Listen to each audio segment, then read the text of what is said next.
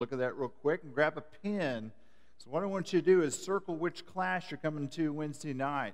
This is a fantastic lineup that Steve and others have put together. Tom Brown's going to be doing a class called Making Strong Men. It's more than just coming to class. We've got an active men's ministry and appreciate the leadership that Tom is providing. So it's more than just learning about becoming a strong man in Christ, but it's about building relationships with other guys that are putting this ministry together. Growth in Prayer in the Spirit, led by Tom Carter. I go in from time to time to this group. It's just refreshing being with them and learning more about the Holy Spirit and spending time cultivating that aspect of our faith. Catherine Burgess also always has a great class, and it's open for all, living victoriously in difficult times. Please go check out Catherine's class. And I've been kind of banned from this class, but there is a group of people that can sing that come with Lincoln, and you don't have to be on the praise team in the rotation just to come and enjoy. If you want to lift up our Lord in praise, come be a part of that. And then I'm also excited about one of our new teachers, Daniel Kaufman's going to be doing a class on spiritual disciplines, which kind of ties in with this sermon series that we've been doing.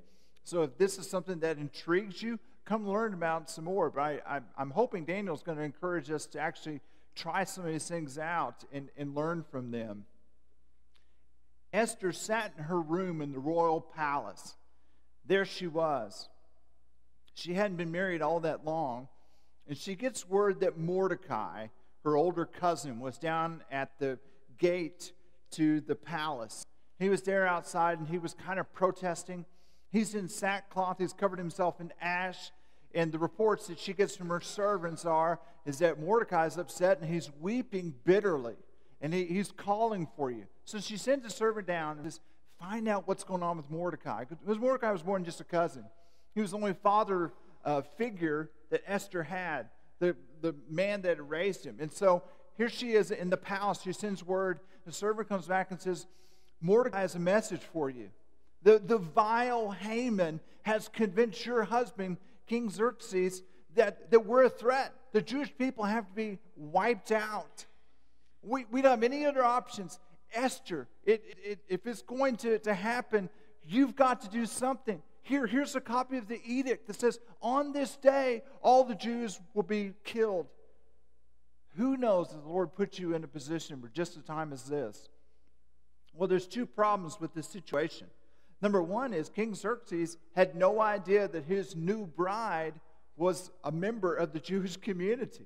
And number two, Xerxes had a rule that anyone comes in unannounced into my courtroom and comes into the palace area without being summoned, you're put to death, unless my golden scepter extends a pardon to you. And it had been 30 days since the king had called for his bride, Esther, and now she's put in a position. What messages, what things were going on in Esther's mind as she's processing this? Well, in times of extreme danger, in times of extreme stress, the normal reaction that is sent, our natural instinct, is either fight or flight. So either you muster up all that you can to offer up a resistance to those that are coming after you, or if resistance is futile, well, then you flee. You grab what you can, and you get out as quick as possible. So that's what her brain is processing. Which one? Should I tell him to fight or tell him to flight? And so she's going through all this. What does she do? Esther chapter 4 and verse 15 says, Then Esther sent this reply to Mordecai, Go gather all the Jews who are in Susa and fast for me. Do not eat or drink for 3 days, night or day. I and my maids will fast as you do. When this is done, I will go to the king, even though it's against the law. And if I perish, I perish. So Mordecai went away and carried out all of Esther's instructions. She's in this crisis, and she's there. What do I do? And should we try to fight against this, or should we leave and go back? I'm just going to take 3 days. And though the text doesn't say it, I'm sure they accompanied their fast with prayers before God. Lord, we're your chosen people. We're in a jam. Please hear our cries. And for 3 days, we're not going to do anything. We're just going to offer it up to God and see what direction.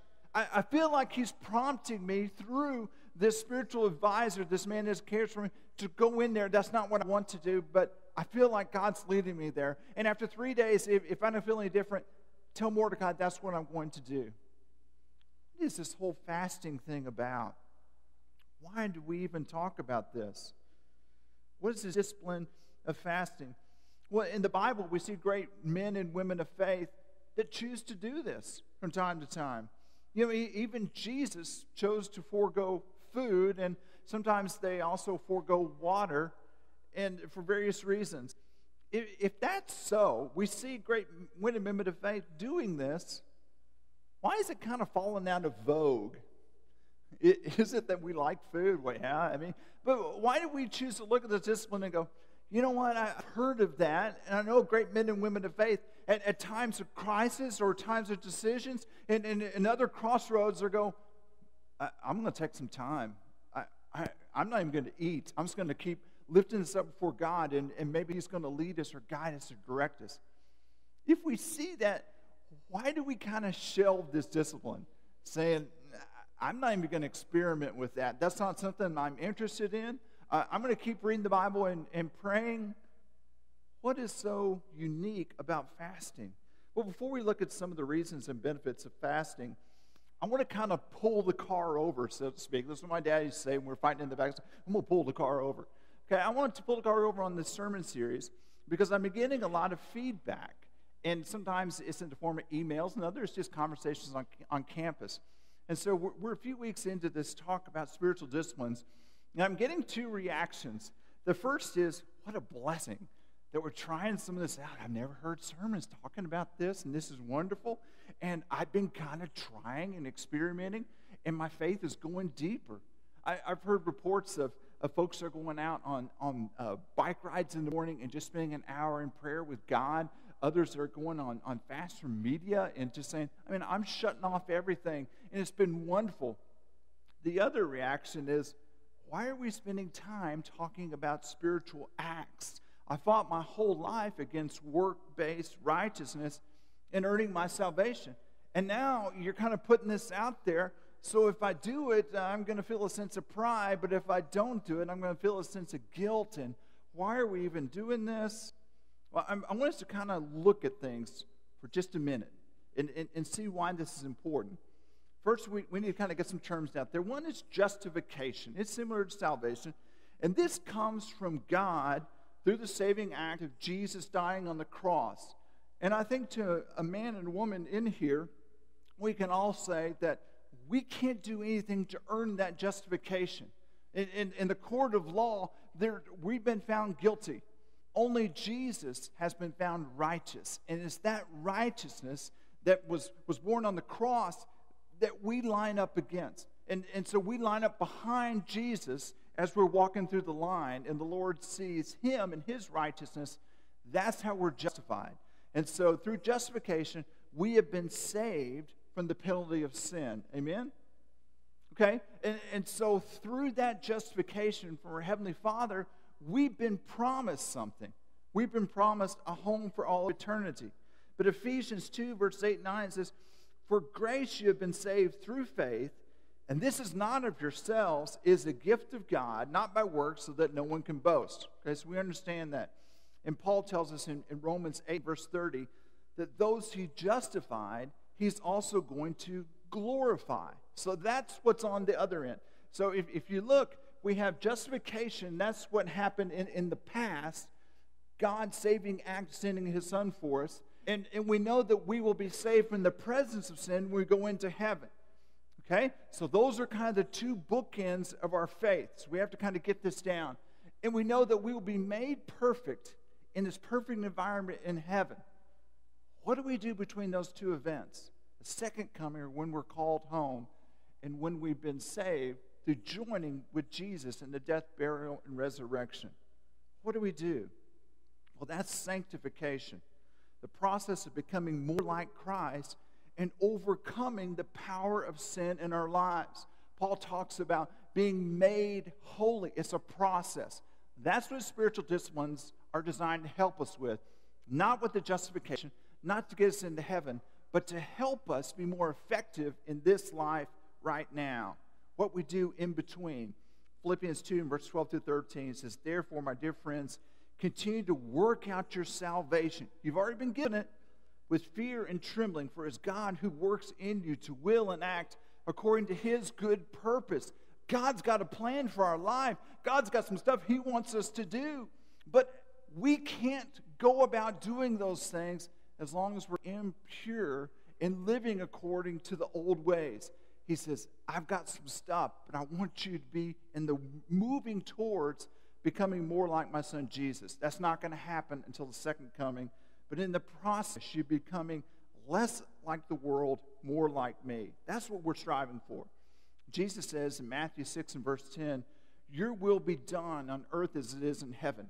It's not just about getting to heaven. It's bringing heaven as heaven's representatives in his kingdom here on earth. That's what we're talking about. That's what we're striving towards as kingdom bearers, the ones that are pointing to a greater reality that will take place on the other side in the world to come. That's what we're talking about. Spiritual disciplines are simply a tool used by God-fearing brothers and sisters to make themselves available for God to begin this work in their lives, not to earn our way to heaven, but to proclaim the story of the one that makes it possible. Well, let's look at fasting as one of these disciplines. Take a look at this. In Unger's Bible Dictionary, it explains that the word fast in the Bible is from the Hebrew word sum, which means to cover the mouth. Well, in the New Testament, in the Greek, it comes from the word netesto, which means to abstain. So you cover your mouth, you abstain. So it's abstaining from eating and drinking is what Esther and her maid said. That's what they understood when they're talking about fasting. And they did so for 3 days. Well, in general, the Bible gives us this example of godly men and women, and on different occasions combine fasting with praying. They've been praying already, but they're going to combine that and kind of intensify their prayers by adding a fast into it. And so kind of stir up their zeal and renew their dedication, their commitment to God. We see King David choose this discipline. In Psalms 35 and verse 13, he said he humbled himself with fasting. He's like, God, I've got to bring something before you. And so I've got to remove every distraction in my life, including eating, because it's so important that I bring this.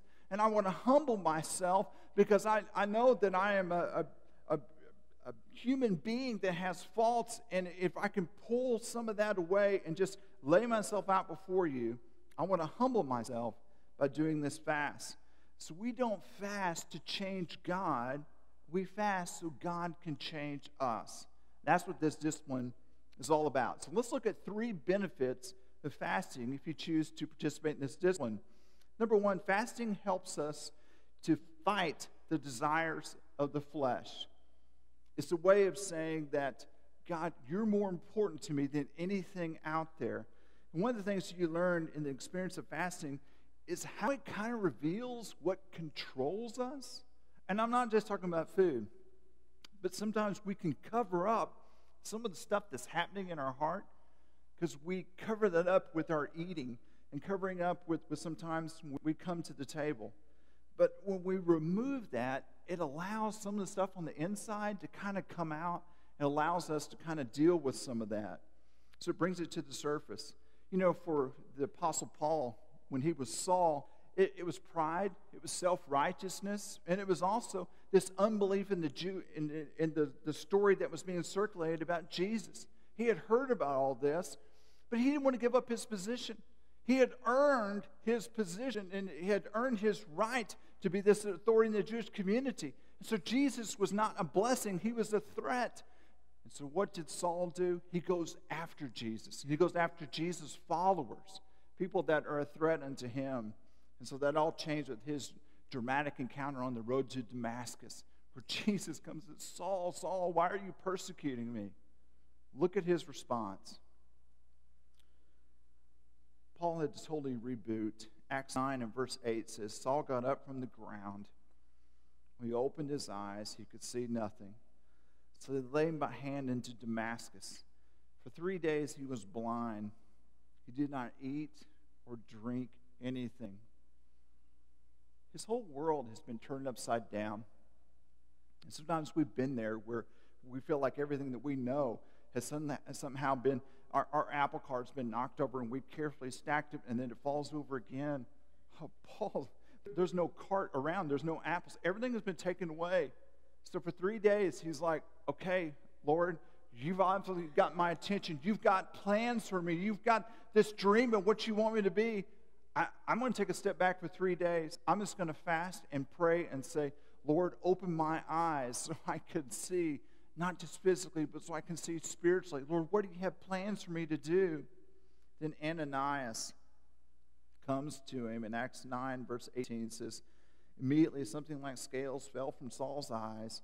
He could see again. He got up and was baptized, and after taking some food, he regained his strength. It was almost like he was starving out his old life.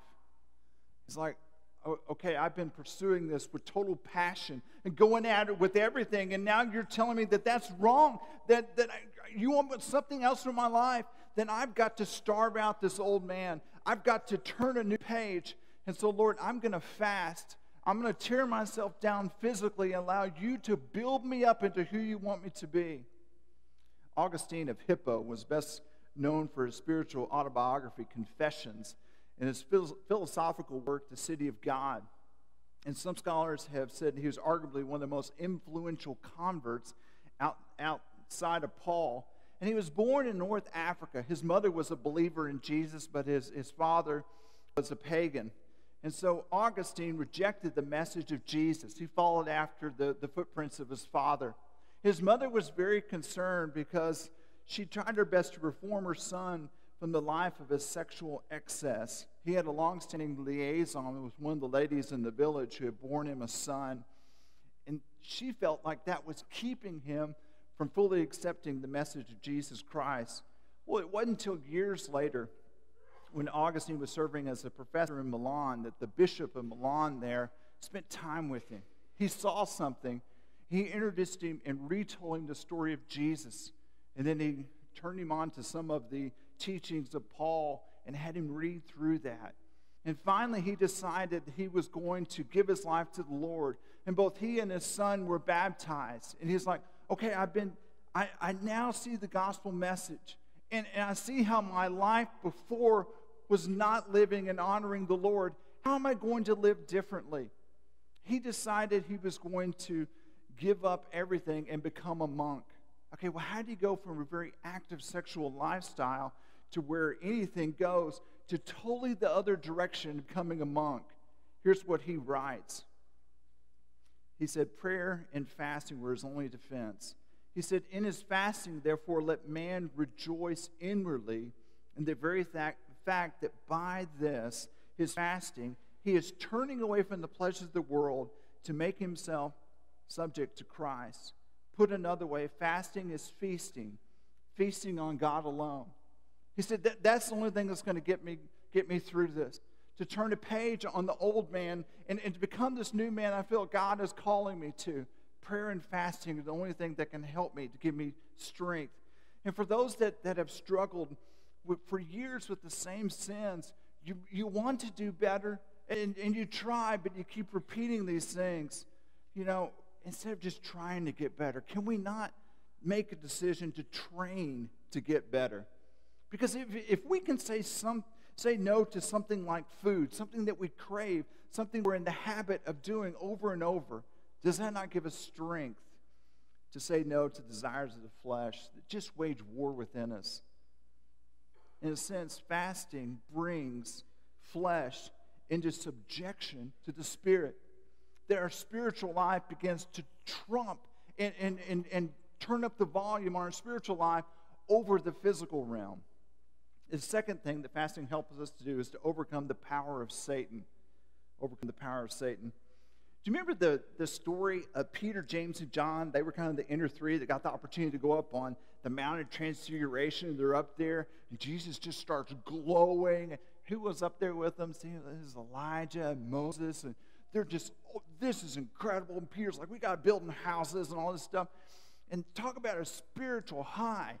And they're up there on this mountain. And then, remember what happens when they come down on the other side? there's the rest of the disciples, and they're dealing with a situation. There's a man that has a young boy that has thrown himself in the fire. He's controlled by a demon, and he's demon possessed. And so they're trying to figure all this out. And the father comes to Jesus like, I took him over here to your disciples. They couldn't do anything. I thought they had power to kind of help us, but my son is still in the same condition. What do we do with this? Jesus said, well, bring the boy to me. And he heals him. Later on in private, the disciples are obviously kind of embarrassed, and they're like, Lord, we said the same things that we've heard you say in this same situation. How come we couldn't do it? Lord, I thought you gave us power to do this. Matthew 17 and verse 21, he responds, this kind of spirit can only be cast out with prayer and fasting. Notice what he doesn't say. He doesn't say, well, this kind can only be tackled by the Son of God, so you're kind of out of luck. No, what he's saying is, if your faith will increase, if it's even the size of a mustard seed, you can do incredible things. He said there's hope for you. If you'll spend time in prayer and in fasting and allowing God to work on your spirit, there's power there, power to overcome sin in your life, and there's power to defeat what Satan is trying to do in this world. I desperately need those that are plugged into me that can be my spiritual representatives. There's so much work to be done. Satan is so active. I've got to have representatives here. Boys, you can do this. Spend time fasting and praying. Allow your faith to increase. Isn't that what Jesus did, knowing he was going to be having this showdown in the desert, knowing that the temptations would be very real? He spends 40 days in prayer and fasting, preparing for that encounter. And sure enough, the devil comes and offers him this food right there. Matthew 4 and verse 4, Jesus answered, it is written, man does not live on bread alone, but every word that comes from the mouth of God. You know, and armed with the strength that comes from this discipline, Satan just says, I'm out. I have nothing that can go after this kind of power, this kind of resilience. And so it says that he walks away. You know, I talk with a lot of people that have been through moral collapse in their life. And very rarely does someone say, dude, I went out looking for this. I found it. I'm guilty. No, 9 times out of 10, what they say is, I never saw this coming. This isn't something I was pursuing. I wasn't kind of nibbling at this. I was just there. I was at the wrong place at the wrong time, and I didn't have the strength to overcome this. There wasn't a depth within me that could keep me from doing what I said I would never do. That's what I'm talking about. Satan still controls so much territory in our lives and the lives of our loved ones. We've got to be strong enough. And that comes from the Lord working on us, strengthening our spiritual core to resist Satan's schemes. Finally, fasting helps us to align ourselves with the Lord. Fasting makes it easier for us to hear the voice of God. Remember the story about what happened with the church in Antioch? We read it earlier. It said, while they were worshiping the Lord and fasting, the Holy Spirit said, set apart for me Barnabas and Saul for the work to which I've been called them. So after they had fasted and prayed some more, they placed hands on them and sent them off. So leaders of church are sensing something big is happening. God's putting on our heart that we need to be active and out there, and we've got to get this gospel message out. We've got a lot of good ideas of how we should do that. Well, we could send Joe, or we could send Thomas over here. Well, what exactly should we do? I don't know. But instead of us just coming up with great ideas, let's take a step back. Let's pray about this. Let's offer it up to God, and let's fast about this so that our minds are totally centered in on this. We're going to spend so much time in prayer, we're not going to order out for food. We're not going to take time for fellowship. We're just going to keep concentrating on this, waiting for the Lord to give us direction, waiting for the Lord to provide, waiting for the Lord to confirm what is His desire for us to do. And then there's the story of Cornelius, member of the Italian regiment stationed in Caesarea, centurion. The text depicts him as a God-fearing man. And so it said that he prayed regularly. The text also said that he was known for the alms he gave to the poor. He was a good guy. For years he had done this. People knew that he was a good, God-fearing guy. So we have Cornelius. But he receives a vision in which an angel of God tells him that his prayers have been heard. Then the angel instructs Cornelius to send men from his household over to Joppa, and he even tells him the name of the house. There is the guy down by the sea. There's a guy I want you to go talk with. Go ask for Peter and tell him I said for him to pack up his things and come over. Meanwhile, Peter's getting his own vision of sorts, that there's going to be a group coming, and this is of me. Cornelius is going to be this first convert of the Gentile people that otherwise we wouldn't be here today. So this is what's happening. Why this vision? Why this visit from the angel? Acts 10 and verse 30. Peter arrives and he says, okay, you've told me to come. What am I doing here? And Cornelius is like, I don't know. God told me to have you come here. So they've kind of got this standoff. Why am I here? I don't know. Well, I was told to bring you here. You're supposed to fill in those blanks. But he kind of tells his story. Cornelius said, 4 days ago I was fasting until this hour. And at the 9th hour I prayed in my house, and behold, a man stood before me in bright clothing. I'm not saying that we fast is going to guarantee an angel's going to show up in our midst. But something was different. Something, Cornelius could sense that God was doing something in his life. And so he just says, I'm going to hold off on food for a while till I can figure this out. I want to lay everything before. So Cornelius had been praying and serving the poor for years, but apparently it wasn't enough. He was hungering for more.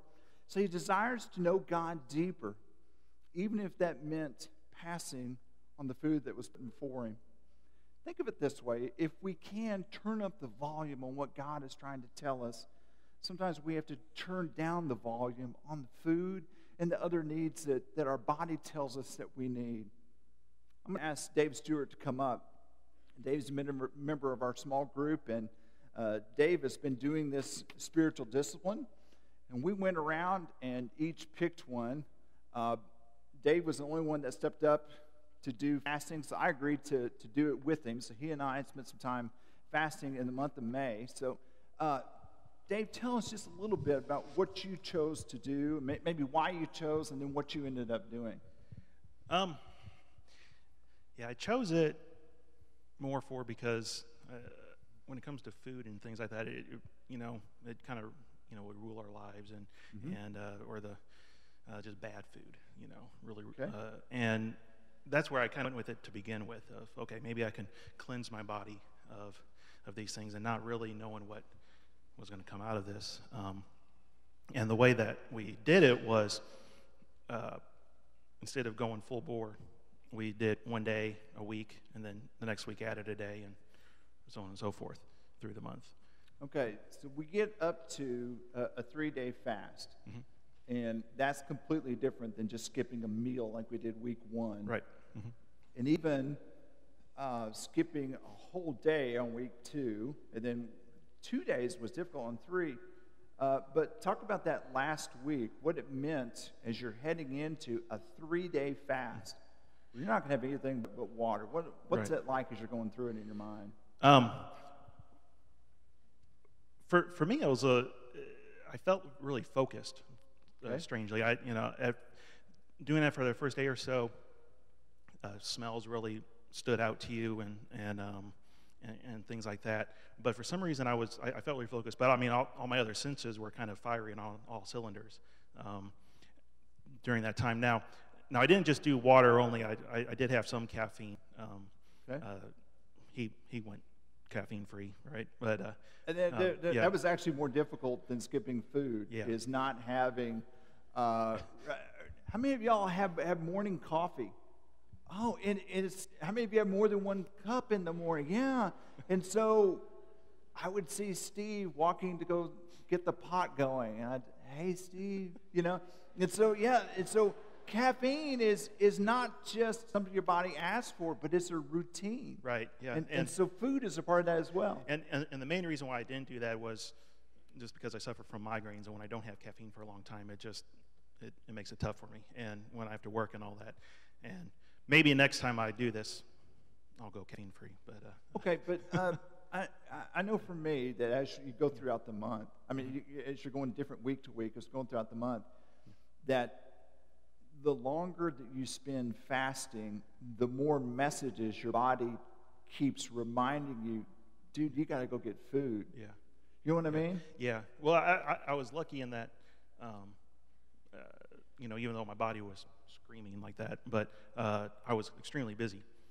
Okay. And so, a lot of times I would just not even think about it. When you got those impulses to go, do you just dismiss it, or do you use that as a reminder saying, okay, God, I'm doing this for a spiritual reason? Yeah. I prayed more than I ever had in my life. I've never been a big prayer, or I didn't pray a lot, and so I took that time to pray a whole lot more, and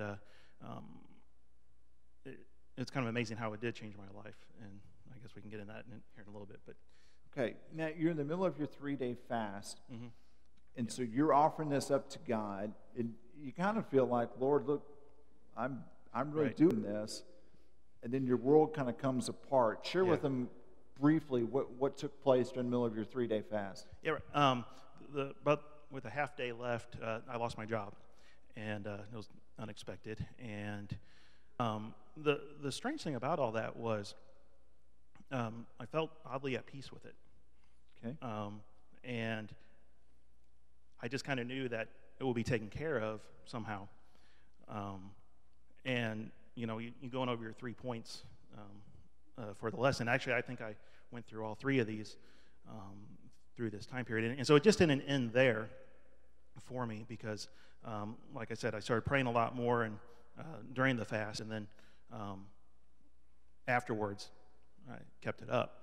And so while the second point, he said, help us overcome the power of Satan. Well, Tracy asked me, or was concerned about me because of all this, and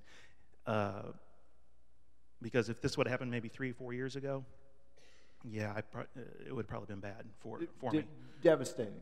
Yes, and even though I was thankfully out of work for only a month, that whole time I was just at peace with it. I mean, I had anxious times, and I was pretty sure at some point that we would have to move because with all the sequestration stuff going on around here, a lot of the work just dried up. Okay, now before you get to the result, yes, did you ever wrestle with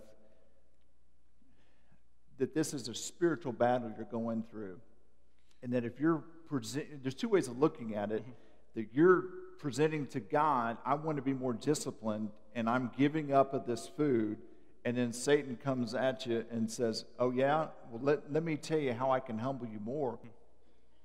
I guess another way for me to look at it is God's encouraging you to do this, knowing what's about to happen, to strengthen you to get through this. Can you talk about that?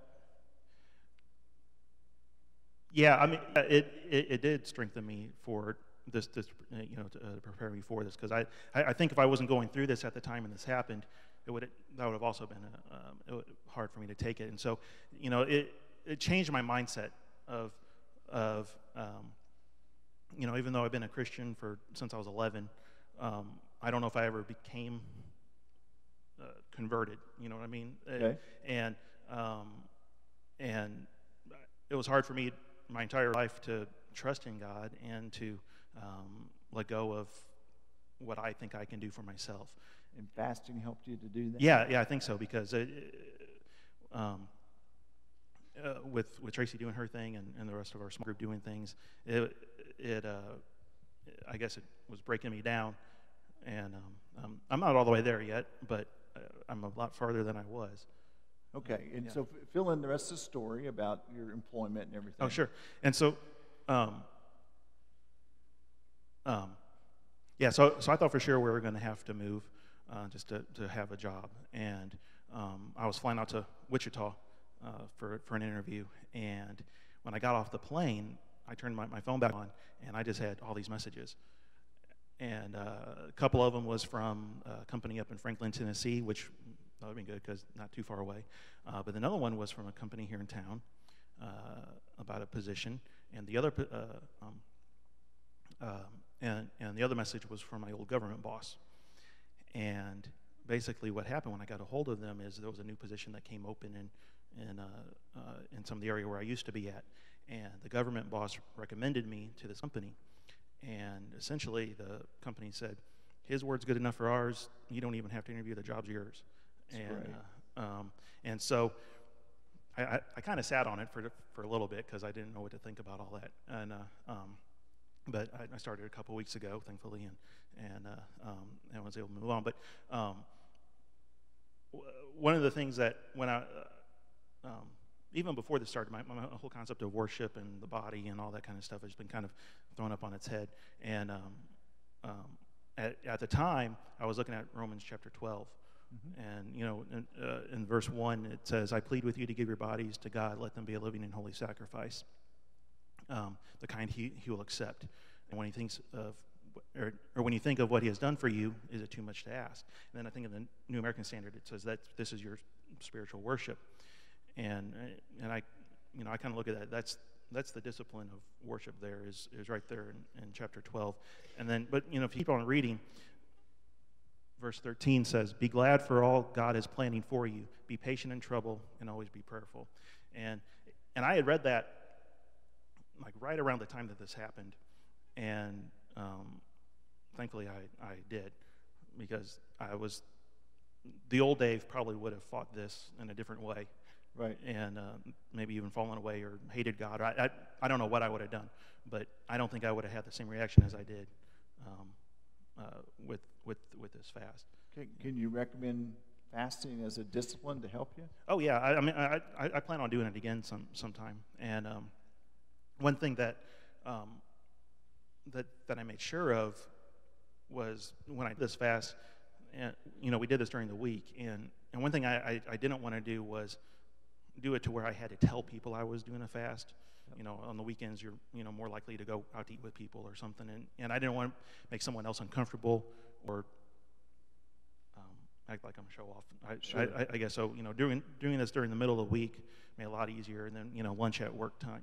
You can just kind of slide off, away from everybody else, and because the last thing I wanted to do was let people know I was doing it. Right. And actually, Brother Barry brought it up in class today too, of the Pharisees and all this stuff, being on the street corner and showing what they're doing. And I don't think any of these disciplines are served if we try to do it that way. And yeah, the last thing I would share is there was something about doing it in community, knowing that you and I are going to be fasting on most of the same days. There were times where you're gone on a trip or whatever that our schedule's a little bit different, but just knowing there was someone across town that's doing the exact same thing at lunch that I was doing. Right, yeah, and exactly. And the day that I lost my job, Brad either texted me or called me, and I was also coaching a baseball game. So it was a long day, a tough day, and he goes, how's it going? I said, well, I lost my job. He's like, what? But I'm glad he was there to at that point to understand what I was going through, and to be able to support me through that time. Yeah. Just show Dave our appreciation. Thank you for sharing your story. Good stuff.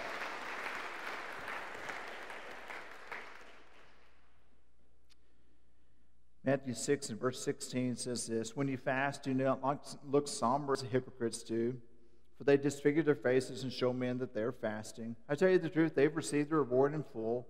But when you fast, put oil on your head and wash your face, so that it will not be obvious to men that you're fasting, but only to your Father who's unseen, and your Father who sees what is done in secret will reward you. 3 takeaways from this passage that Jesus is telling us about fasting. The first is there's an expectation from time to time we're going to fast. This passage wasn't debating on, well, should we or should we not? Jesus just saying, when you do it, and for some to say, well, I don't know, if we should do that or not. Well, the passage before us is when you pray, we don't kind of weigh on that. Why not give it a try? There's an expectation. We're gonna experiment with this. Number 2, when you fast, don't do it to appear more spiritual to others. Dave just talked about that we do it in such a way that people don't even know what we're doing. Because there is a tendency for us to have pride. There is a tendency for us to to think ourselves more spiritual than others that don't participate in these disciplines. And when it becomes an external thing, well, then it is truly just a work. Instead, number 3, passionately pursue God in secret. Make it an internal thing, which is just between you and God. Our Heavenly Father so desperately wants us to spend time with Him. Our Father wants us to desperately know Him. He said that's when you're going to find your reward. You know, when we fast, essentially what we're telling God is, that's what I want to. I want to spend time with you. I want our prayer life to be more frequent and be more intense because of this hunger that's going on in my belly. I want to know you more.